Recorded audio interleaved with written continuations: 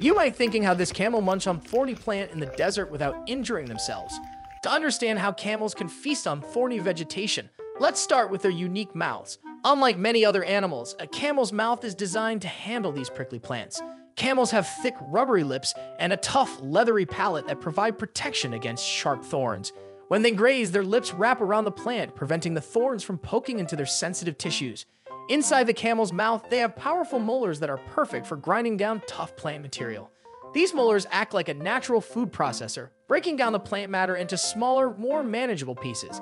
Camels also have a unique eating strategy. They don't gobble down their meals quickly.